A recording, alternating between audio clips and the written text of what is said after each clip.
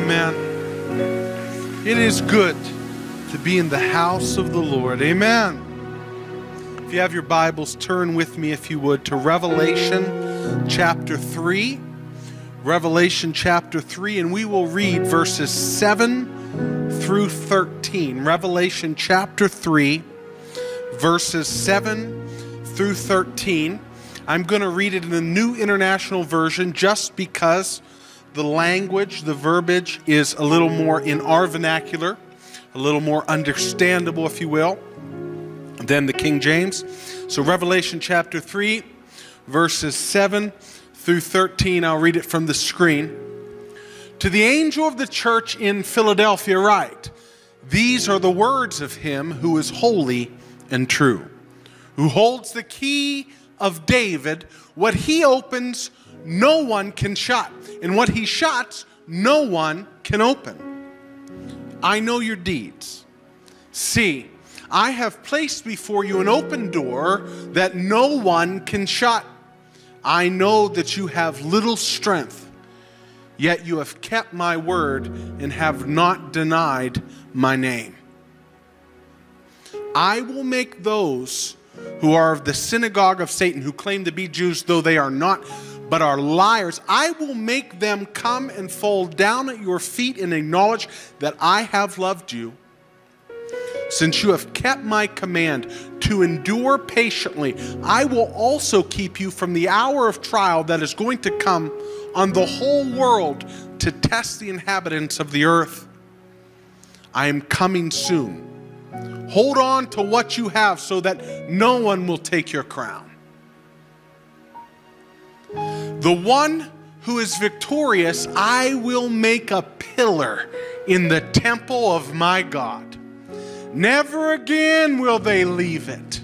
I will write on them the name of my God and the name of the city of my God, the New Jerusalem, which is coming down out of heaven from my God, and I will also write on them my new name. Whoever has ears, let him hear what the Spirit says to the churches. And I'd like to use for a subject, speaking only a few moments this evening, I will make you a pillar in the temple of my God. I will make you a pillar in the temple of my God. Shall we pray? Father, in the mighty and precious name of Jesus, we come to your throne of grace and we hear this message to the church in Philadelphia, and we are encouraged by it. And God, yet we feel a certain dichotomy when we hear about being a pillar in the temple of you. Because God, at times we vacillate. At times we are not cured, as it were, like concrete should be. At times we are not steady, and we ask in the name of Jesus that by your word and by the teaching tonight, you will help us both to understand what is going on inside of us as believers, as well as giving the Holy Spirit the latitude through the cross of Christ that he needs to form us, to fashion us into the pillars that you desire us to be. We ask this in the mighty and precious name of Jesus, and all of God's people said amen and amen. I had 3 messages on my heart today, but this morning Pastor Brian was praying in our prayer meeting, and I encourage you to come out to that every morning from Monday through Thursday at 7 in the morning, roughly till about 8, but you can come and go as you have to, and your job necessitates, so on and so forth. But come be a part of this. It is a wonderful prayer gathering, and the Lord is touching hearts and doing some miraculous things, as well as we're giving, I believe, this church and our other campuses a certain prayer covering that is needed in these last days. Let the church say amen. But he said something of this effect, and it hit me. I remember reading, as I was a little boy, Revelation chapter 3, and I heard these words, I will make you a pillar in the temple of my God, and you will go no more out. And it struck me, it hit me, because I felt that Yes, I am a Christian, and yes, I'm in the temple of my God, and we're so thankful for it. But at times, I fail the Lord. And of course, as the Holy Spirit has more and more of His way in our lives, we should fail the Lord less and less, I should say. That is God's constant working in our life. That's what we call progressive sanctification, and I'll talk about that in a few moments. But as I read this, I kind of glory in it, and I say, oh God, someday, someday, someday. And maybe it'll be at His second coming, when the full cement is cured. And I'm a temple. I'm a pillar in the temple of my God. But I pray that it'll be even before that. And then I was today visiting a dear sister of the church who just had some operation. She's at a nursing parlor just getting better. And Mike and I went. And he relayed and regaled a story when Brother Paez was here, the younger one, that he prophesied over Mike and Selena, that they were pillars in the church. And right then I said, well, I got to preach that message then. Out of the three, this is the one you get tonight. So you can thank, if it's no good, you can thank Pastor Brian and you can thank Mike. But I believe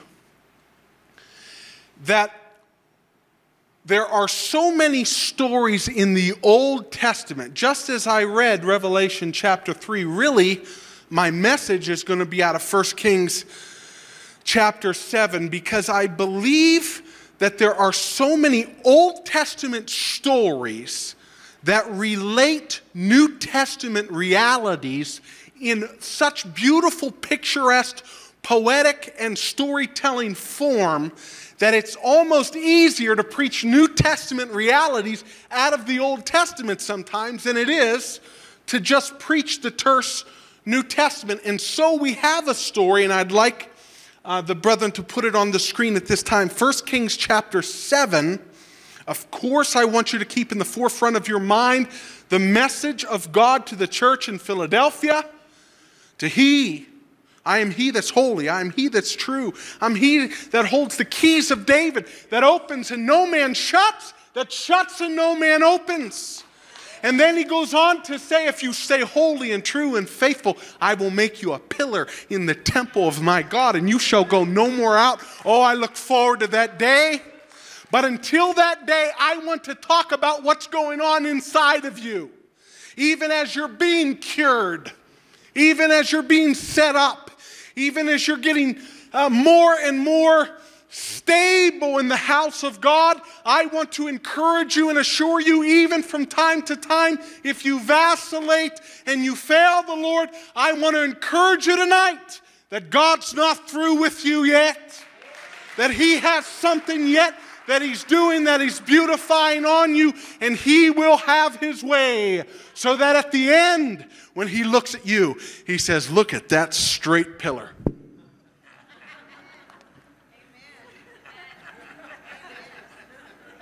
What if I just stayed like that for like 10 minutes? That'd be fun. I want to see what would go on. Praise the Lord. I want to give you quickly a list of what the Holy Spirit does in our lives. This list was given to us by our pastor at a staff meeting we had just about 3 weeks ago. And it's not an exhaustive list, but it's a pretty good list. In fact, it's such a good list that if he wasn't sitting in the front row tonight, I would tell you that I compiled this list. What the Holy Spirit does in our life. Number one, He convicts of sin. Amen? The Bible says He convicts the world of sin, of righteousness, and of judgment. Number two, He regenerates us. Technically, that's how you're saved. When you accept Jesus, the Holy Spirit literally comes in you and regenes you, or the theological term is regenerates you. He makes you a new person in Christ Jesus. Can the church say amen? Number three, He indwells the believer. The moment you accept Jesus, the Holy Spirit comes in, and He adopts us as sons, whereby we cry, Abba, Father. Number four, He teaches and reminds us. Number five, He gives spiritual gifts. You can read about that in 1 Corinthians chapter 12 and chapter 14. Number 6, he empowers us to be witnesses. Hallelujah. Acts chapter 1, verse 8. In fact, it's one of the few verses I learned in Italian first. Ma voi riceverete potenza quando lo Spirito Santo verrà su voi e mi sarete testimoni in Gerusalemme, tutta la Giudea, Samaria, fino all'estremità della terra. Let the church say amen. That wasn't tongues, that was Italian. English by far is my first language, but that was one of the few verses I learned at my grandfather's knee in Italian first. But ye shall receive power. After that, the Holy Ghost cometh upon you, and you'll be witnesses to me both in Jerusalem, Judea, Samaria, and to the uttermost parts of the world. Let the church say amen. He empowers us to be witnesses. Number 7, he provides guidance. Number 8, he produces fruit in our life. Let the church say amen. We're going to hear a lot about that today. Number 9, he intercedes for us. Hallelujah. Thanks be to God for that. And number 10, he unifies believers. Hallelujah. This is what the Holy Spirit does in us. And so I want us to take one aspect of what the Holy Spirit does in us. Again, when we accept Jesus, he comes in us to live. Amen. And his basic office work in our life is to form us into the image of his dear Son, the Lord Jesus Christ. Now, at the moment you are saved, you are also sanctified. You are set apart for a holy purpose. Amen? But we also believe that the Holy Spirit takes up residence in our life and conforms us into the image of Jesus slowly, because we're human, but surely. Hallelujah. Now, I believe he can expedite it. If we just lean on the breast of the Holy Spirit and let him have his way, we can be conformed into the image of Christ in a fast way. I believe that. But yet, we do believe in this kind of progressive sanctification, though you have been sanctified in Jesus, to be sure, yet the Holy Spirit is constantly trying to get our situational settings up to our standing. And our standing, or our position, friends, is always, as the book of Ephesians says, in heavenly places with Christ Jesus. Our standing, because of Christ's death, burial, and resurrection, is that you are completely perfect.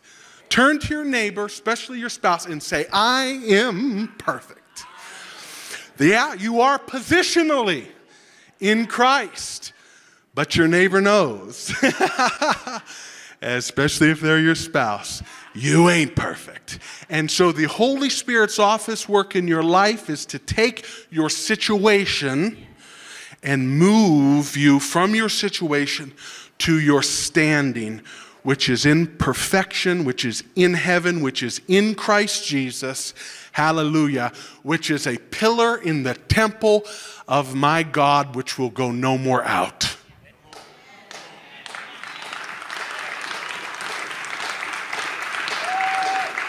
Again, I was seeing if I was brave enough to wait 10 minutes in that position. But here we go. 1 Kings chapter 7. Put it on the board, if you will.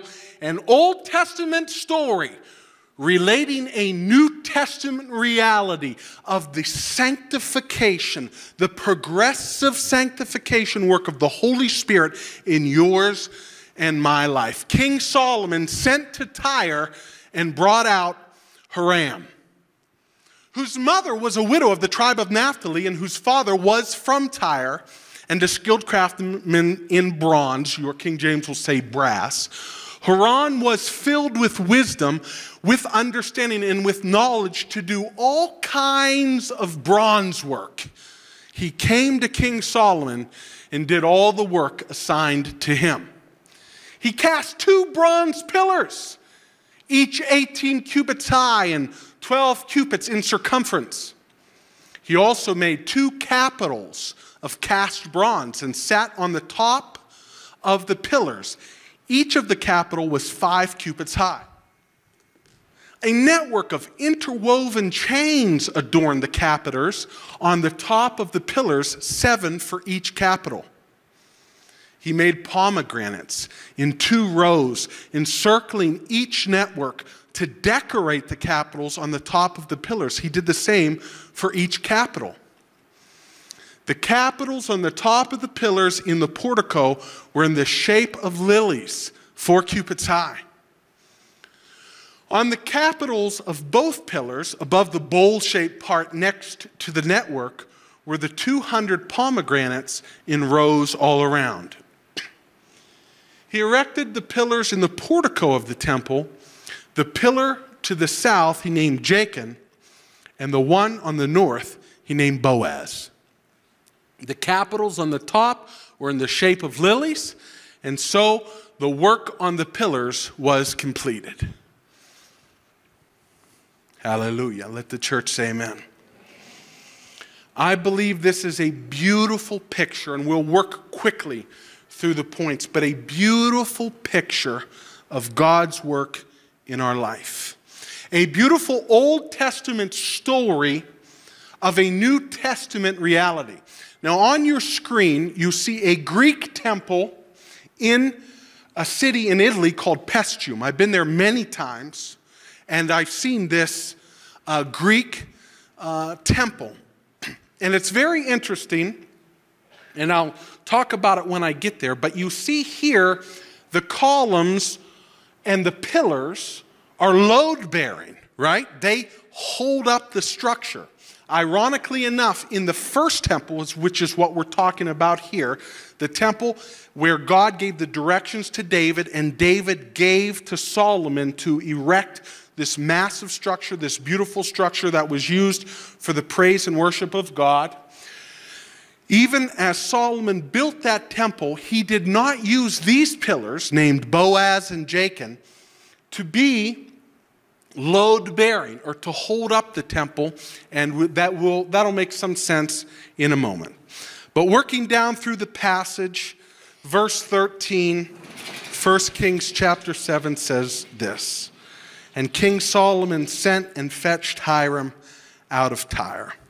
King Solomon, my first point, fetched Hiram out of Tyre.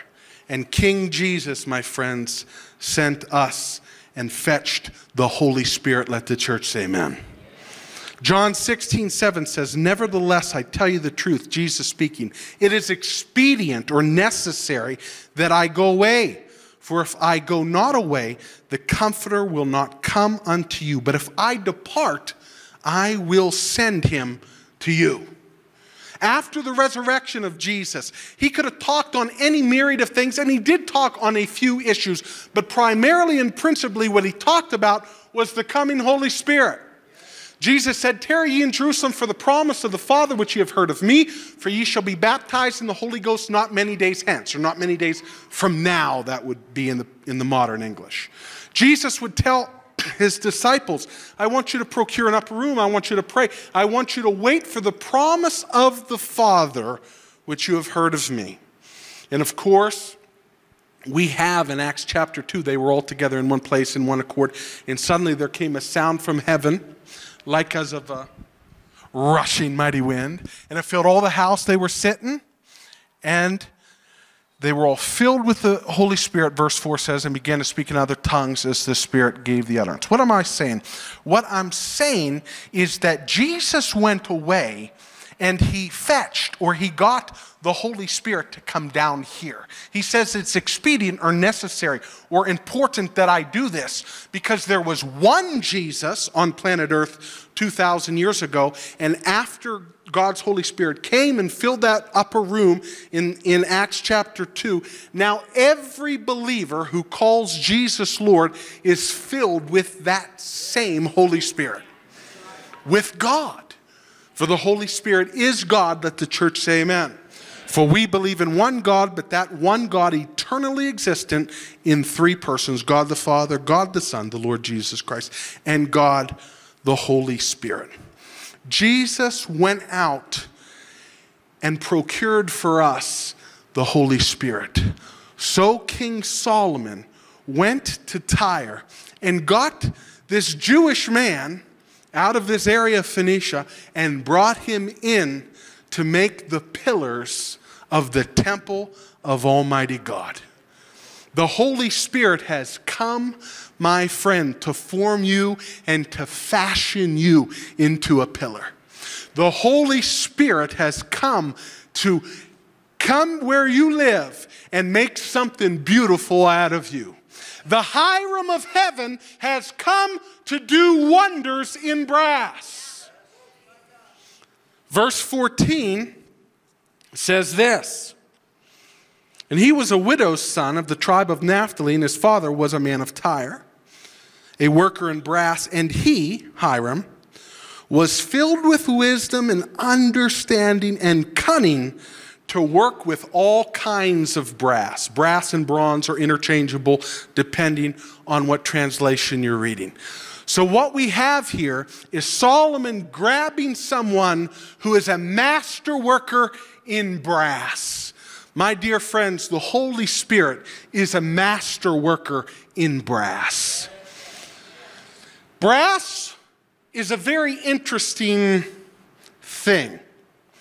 When it's polished and shined and taken care of, it can glimmer like gold. It is beautiful. When it is taken care of correctly, when you have the right solvent to put on it and you rub it down, it glimmers. It looks like gold, and when the sun hits it, it almost hurts your eyes. This is brass, this is bronze when it's taken care of. But when it's left to its own devices, it cankers, it turns green, in fact. If you look at the beautiful Statue of Liberty in its own way, it's beautiful, but it's cankered brass. It's green, it's turned what would be, if it was in your house, ugly. It's kind of beautiful over and against the beautiful ocean there, the Atlantic Ocean, but my goodness, that wouldn't look pretty in your house as the brass turns and cankers. So it is with us as human beings. When we're in the presence of God, and that's why I encourage you to come out to prayer meeting. When you just sit even, benefit of sitting for an hour in the presence of God, it just makes you a nice guy, huh? Someone come in to talk to me after I've just been bathing in God's presence for an hour, I'm going to be nice to you. Amen. But after the day has worn on and I haven't been in prayer and I just turned my toe over my couch and you come to my door trying to sell me something, I might be like, what do you want? Why? Because we're brass. That's why. We're brass, and if we don't stay in the presence of God, if we don't stay in prayer, if we don't stay in the house of God, we turn ugly, we turn cankerous, and we turn green, like the witch from the Wizard of Oz. But thanks be to God, even though we're brass, we have a Hiram from heaven. His name's the Holy Spirit, who's a master worker in brass. Aren't you glad that God already knows who you are? Aren't you glad that God already knows where you need polished? And he has dispatched from Tyre this Hiram who's a master worker in brass. Jesus has dispatched from heaven the Holy Spirit who's a master worker in bronze. He's going to polish me. He's going to make me beautiful. Hallelujah. He's going to put the right solvents on me. Turn to your neighbor and say, dial soap. Amen. Antibacterial, praise the Lord. He's going to shine me up and make me beautiful, which brings me to my next point. Point number 3. Let's go to actually verses 17 through, I'm going to invert my points. I'm going to do 4 as 3 and 3 as 4. To verse 17 through 22 real quick. Listen to this. And the nets of checker work and the wreaths of chain work for the capiters were upon the top of the pillars, 7 for the one capiter and 7 for the other capiter. And he made of the pillars in 2 rows, and one on the network, the cover of the capitors that were upon the top with pomegranates. And he did for the other capiter as well. And the capiter that were upon the top of the pillars, there was all sorts of lily work in the porch 4 cubits. And the capiters upon the 2 pillars had pomegranates also above, over against the belly, which was by the network, and the pomegranates were 200 in rows round about upon the other capiter. I could go on and on. What am I saying? What I'm saying is Hiram from heaven came and made these beautiful bronze pillars because he's a master worker in bronze. And he took time to beautify these things in an unbelievable way. Now, this is something, as you read your Old Testament, you would just fly by. I do too. We just read this happened, and lattice work here, and he made pomegranates, blah, blah, blah, blah. What does that have to do? What it has to do with every word in the Bible is precious, amen? Every story in the Bible has meaning. And this Hiram from heaven, he is a type of the Holy Spirit, and you are a type of brass, and he's come, the Holy Spirit has come to make you beautiful. And God's Holy Spirit has taken time with you to make a whole lattice network on the top of your capiters, or capitals as it reads in the NIV, the top of those pillars, and puts all sorts of finite lattice work, and then carves out in a row 200 pomegranates. I mean, took time. 200, and then another row of 200, and then on the other one, 200, and then another row of 200. He's forming and fashioning us. I want to encourage you tonight, if you feel undone, if you feel when you hear the words that John spoke to the church in Philadelphia, I will make you a temple, I will make you a pillar in the temple of my God, and you will go no more out, and you kind of feel wanting, if you will, at those words of John, I want to encourage you tonight, stick in there. Hiram from heaven, the Holy Spirit is still working on you. There's an old Sunday school that says, please be patient with me. God is not through with me yet. And so it is true that Hiram is working on my pomegranates. Hallelujah. He's working on that lattice work on the top of my capiter and getting it just right. Let the church say amen. He is making me beautiful. Let my wife say amen. Hey.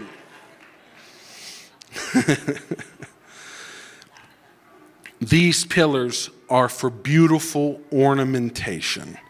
God wants us to be beautiful ornamentation. Ephesians chapter 2 verse 10, for we are his workmanship, created in Christ Jesus unto good works, which God hath ordained that we should walk in them. He is making you more and more beautiful. Yeah, you might not get there overnight, and cement isn't cured overnight, but cement will cure even if rain gets on it. Hallelujah. It's just setting up. It's just setting up. Let's see if I have enough bravery to do it now. No, I don't. No, I don't. Hallelujah. This is what Hiram has been dispatched to do in your life. This is what the Holy Spirit is doing in your life. He's making you beautiful. Let the church say amen.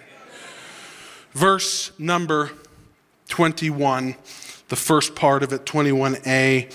And he set up in the pillars, he set up the pillars in the porch of the temple. Again, I said it in the beginning of my message as we looked at that Greek temple in Paestum, and I said, what was John thinking when Christ gave him this words through the angel to tell to the church in Philadelphia in the 3rd chapter of the book of Revelation? This saith he who's holy and true, who holds the keys of David, who opens no man shuts, who shuts no man opens. If you stay true, man, I'll make you a pillar in the temple of my God, and you shall go no more out.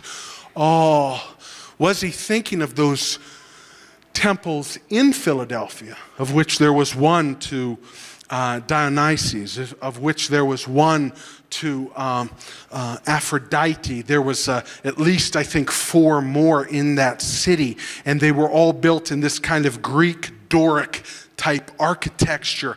Was it those type of pillars that held up, or was he looking past even the second temple and looking all the way to the first temple? And I believe he was.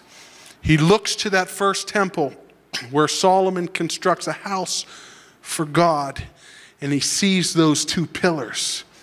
And the Bible says that they didn't hold up any weight. They were not load-bearing, which tells me that God doesn't need any one of us. He doesn't need you, and he doesn't need me. Now I should just dismiss and we'd all go home and cry, huh? But he chooses to have us. He chooses to incorporate us. He wants to have a relationship with us. He wants to incorporate us, and he wants us as a sign and a wonder out in front of the church house, out in front of the temple, to say, this is what God can do to an old piece of brass. This is what God can do to an old cankered green piece of bronze. He can beautify it. He can put pomegranates all over the capiters. Hallelujah. He can put lily work and chain work all over it and make it look gorgeous. Yes, it doesn't hold up the temple, but thanks be to God, it sits in front of the temple as a sign and a wonder of the goodness of God. Finally, let's go back to Revelation chapter 3. We don't have to read it. I can quote it and we will conclude. But verse 21, same verse. Let's read it one more time, but the entirety of the verse here in 1 Kings 7. Then we will finish in Revelation 3. 1 Kings 7, verse 21. Then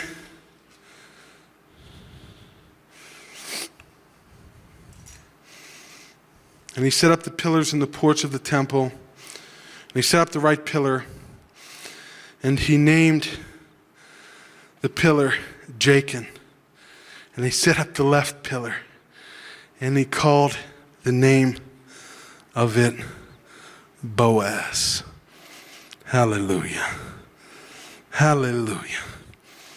I will make you, Revelation chapter 3, a pillar in the temple of my God, and you will go no more out.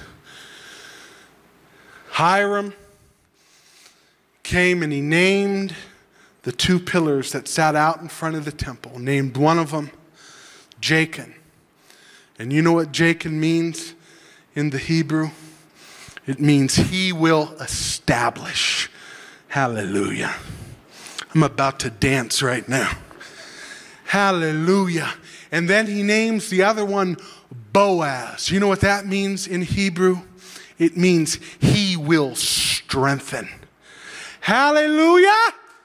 John says to the church in Philadelphia, I will make you a pillar. I'll make you a column in the temple of my God. You will go no more out. You'll be settled. You'll be pretty. You'll be beautiful. You'll set out in front of the temple. You'll be a sign and a wonder of what God can do in the life of old nasty cankerous brass. The Holy Spirit will have formed and fashioned in you pomegranates and lilies and all kinds of beautiful fruits of the Spirit, kindness, gentleness, self-control, goodness. Let the church say amen. This is the Holy Spirit's office work in your life, and he's doing it now. So that God will say of you, I will make you a pillar in the temple of my God. And if for whatever reason You feel a little shy because you feel wayward. You feel at times you move when you shouldn't. You feel at times you kind of move this way and that way and fail. The Lord, I want you to know this, that He's placed you indeed as pillars in the temple of His God. He's placed you absolutely as a pillar in His temple. And He says to you today, my friends, your name is Jacob. Hallelujah. He will establish. Oh, I might not be fully established yet, but I'm going to be established in Him. And He calls you Boaz. He will strengthen. Hallelujah. You might not be fully strong yet, but hang in there, my dear brother and sister.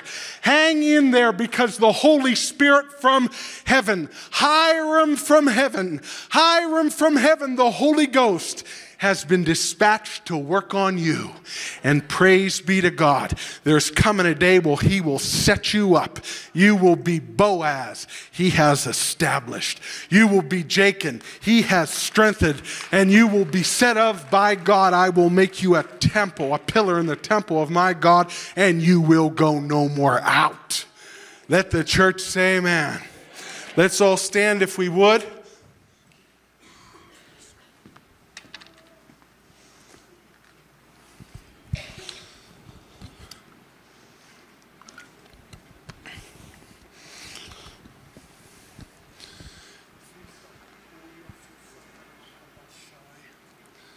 I want to encourage you tonight. The devil's a liar. And at times we shouldn't, of course we shouldn't. But at times we fail the Lord. That's why the book of John, one of the books of John says, if you say you have no sin, you make God out to be a liar. But if we have sinned, we have an advocate with the Father. If we confess our sins, He's faithful and just to forgive us of our sins and cleanse us from all unrighteousness. Now, we might have to do that 100 times, 1,000 times, 1,000,000 times, but I want you to know the devil's a liar and God ain't done with you yet. He doesn't throw you away when you mess up. No, He tells you to repent, to ask Him to forgive those sins, and the Bible says He's faithful and He's just to forgive you of your sins, cleanse you from all unrighteousness, and keep on working with you. Keep on polishing your brass. Keep on making those pomegranates in rows up above your head, making you beautiful, conforming you, in other words, the Holy Spirit does, into the image of Jesus Christ. Taking your situation and pulling you up to your standing, which is in heavenly places with Christ Jesus. You remind the devil that every time he tells you you ain't saved because you messed up. Tell him, no. I'm sitting in heavenly places with Christ Jesus. And currently, Hiram's working on my pomegranates. Let the church say amen. Hallelujah. Well, at this time, I would count it an honor and a joy to pray for you if you just feel like I need more steadiness in my life. I want to be that pillar that's set up in the temple of my God that goes no more out. I want Hiram, God's Holy Spirit, to keep working on me, to make me more and more beautiful. If that's you and you desire prayer tonight, as my dear brother plays, can you play and sing that song, Hallelujah, that you did with the guitar before? What key did you do it in? G? G's fine, yeah? Praise the Lord. As he plays and we sing, I want to invite you to come, and I want to invite the pastoral staff and team. We would count it an honor and a joy just to pray with you for your strengthening, for your beautification that God is doing even now. In Jesus' name.